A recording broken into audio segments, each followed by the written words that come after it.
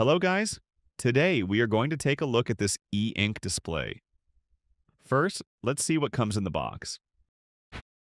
Here we have a nicely braided USB-C to USB-C cable, a microfiber cloth for easy cleaning, a plastic screen protector, and lastly, the display itself.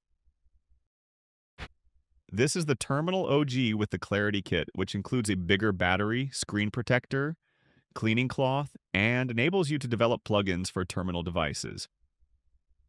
Now let's set it up, and then I will explain to you how it works shortly. So we flip the switch at the back to turn it on. Once it boots, we are prompted to connect to its local network.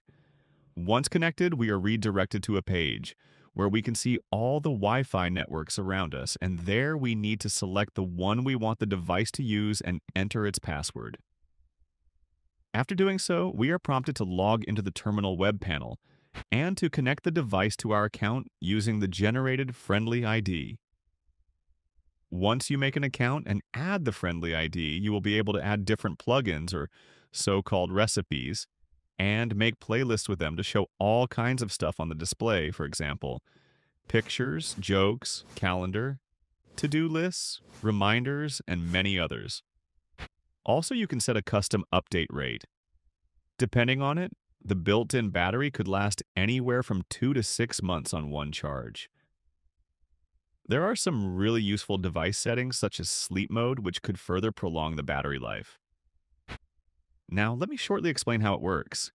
To start with, the e-ink display is just like any other one out there. Once an image is set, it remains on even after powering off. The controller inside is an ESP32, which is mostly in low-power sleep mode, and only wakes up for a few seconds every set period to ping the server and update the image, then goes back to sleep.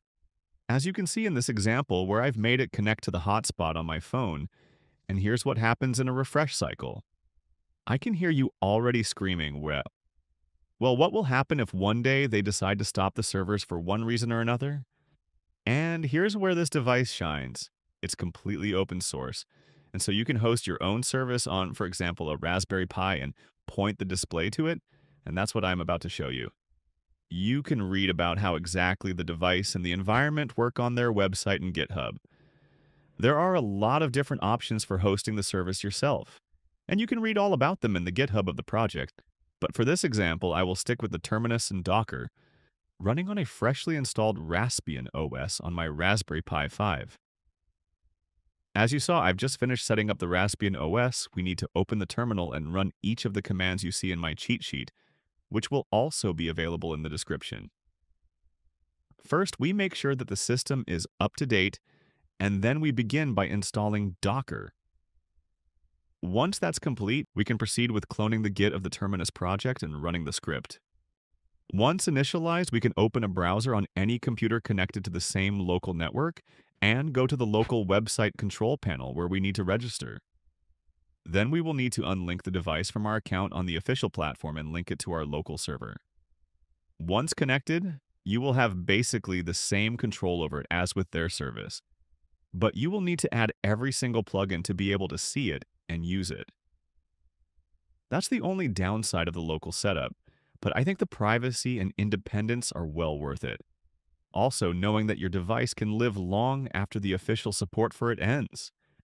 The display comes with this kickstand, which is great for just placing it on your desk or counter, for example, and also a hanger hook so you can mount it on the wall.